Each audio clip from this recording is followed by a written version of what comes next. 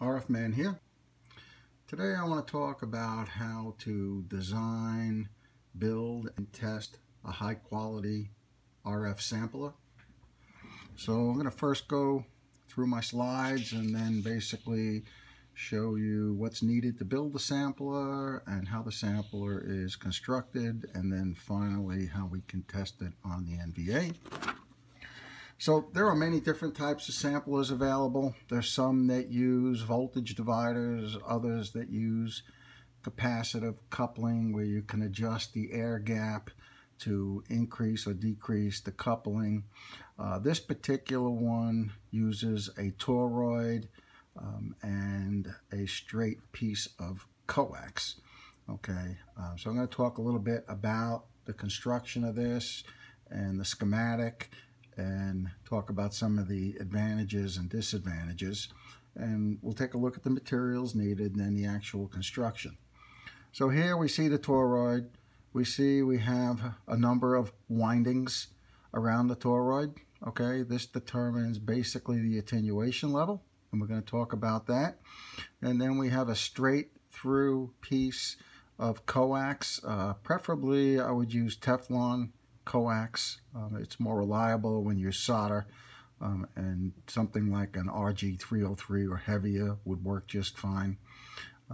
And then we put SO239 connectors on the ends and a BNC connector for the sample. So this is the basic construction. If we look at the schematic, we see this is the single piece of coax. We see that this is the toroid with a number of turns on it using magnetic wire.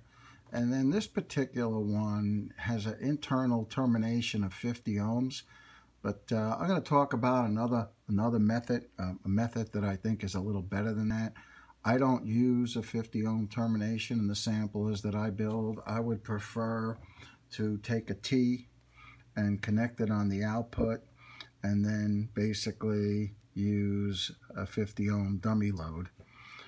This will basically be matched to 50 ohms, so you need this arrangement when you're using equipment that doesn't have an input or output impedance of 50 ohms. And we're going to see that when we put this on the VNA and see how well it performs, how close it is to 50 ohms, and what the return loss is and what the gain is, etc. So we'll get to that after we talk about the construction. But you'll see on the internet there's going to be some versions that have the internal termination, and once you internally terminate it, then that's it. You have no flexibility. Using this method, you can put a T on the BNC connector, a dummy load, and then connect your equipment up to the other side here. Okay, so that's the simple schematic. Now, how do we determine the number of turns? Okay, that's really the science behind this type of RF sampler, and it's actually quite easy. You can determine what dB level you want. Okay, and I've said this in some of my other videos, but just as a reminder, 10 dB would be an attenuation of 10, so it's 10 times lower. Okay, so if I have 100 watts and it's 10 times lower, it's going to attenuate to 10 watts. This would be the multiplying factor, so 100 times 0.1 is going to be 10 watts. And this is the number of turns that you would need around the toroid. Okay, and how is that determined? Well, it's a very, very simple equation. You take the amount of attenuation that you require and just take the square root. So this particular one that I'm going to demo today, it basically is a 30 dB attenuator that basically would be 1,000 times lower than the input signal. Okay, here's your multiplying factor, here's your number of turns. You just round it up and down to the closest whole number, so that would be 32 turns. Okay, and you're going to come very, very close to the 30 dB. Maybe it's 29, maybe it's 31, but it's not that critical. Okay, and then you can go 40, you can go 50, etc. So here's the simple equation. Just take the attenuation level that you want, okay, and then take the square root, and there's your number of turns. Now I'm finding for a lot of my equipment, 30 dB attenuation level works really well with a spectrum analyzer, for example. And then, of course, all spectrum analyzers have their own internal attenuation level that you can set as well. So between the two, yeah, I'm testing power supplies well above 1,000 watts, and this seems to work very well. I have another one that's a 50 dB. I don't use it that often, but it's just as easy to construct. They're all pretty much the same. So that's the simple calculation. And then here's the 30 dB RF sampler. Okay, this is a picture of the sampler that I'm going to show you. And what do we need to build this? Well, we need some 20 or 22 gauge magnetic wire like you see here. We need a toroid, okay, something that will fit around the coax. I put a piece of heat shrink around my coax to get a little tighter fit. I've seen where tie wraps are used on the left and right side. Of course, this is going to be much tighter after you complete the number of windings, which we said for 30 dB would be 32 windings. Okay, and it's very simple. What you do is you just take your magnetic wire and you go ahead and you start turning it in this direction. The directionality is not that important, but you make very tight, even, uniform loops, and just count the number of loops as you see there and work your way around, so not too difficult. And then when it's all wound up, it gets inserted around the coax cable like so. All right, and then we're going to need a couple of SO239 connectors. These are chassis mount, and then a BNC connector. Now I've seen this where the BNC connectors were used in all three positions. That's strictly your preference, and then you'd have to use some adapters. I like to use the BNC on the sample side because I've got a lot of BNC cables and all my equipment is BNC for 50 ohms. So that's typically what I would put on the sample side, and then this allows me to connect directly to my radio equipment, my amplifiers, etc. Okay, and then you need a case. I'm going to just kind of pan down here, and you can see this is the case that I've used. It doesn't have to be that large. Something that will provide shielding.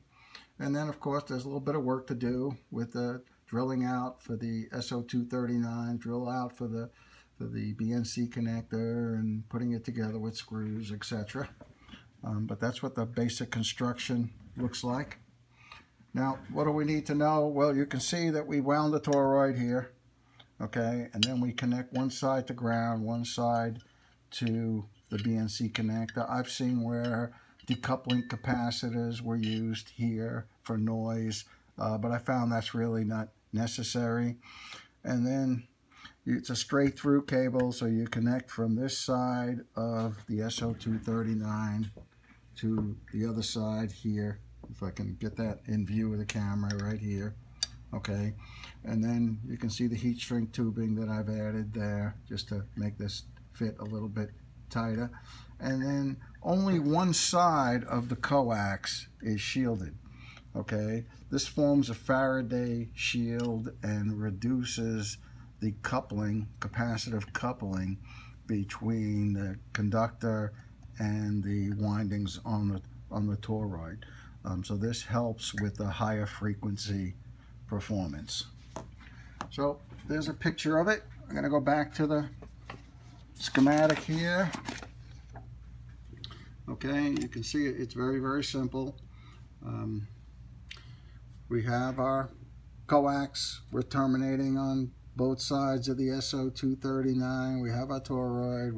We wind our 32 turns on the toroid. We connect that to the BNC, and then we basically have everything grounded, and we only ground, as you can see by this dotted line here, we only ground one side of the shielding or the braid of the coax.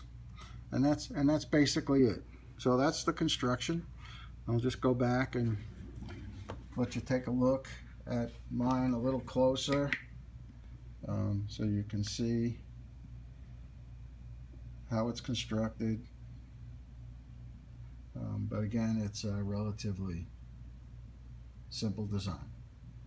So we're going to go ahead now and test this on the VNA and see how it performs.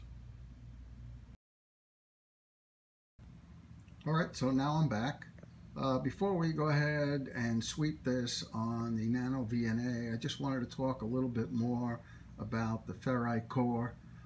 This is basically an FT50-43, so the 50 is the size and 43 is the material. Now, in order to get the type of frequency response that you're going to see on the VNA, I'm recommending that you use material 43. Okay, so let's take a look at the setup.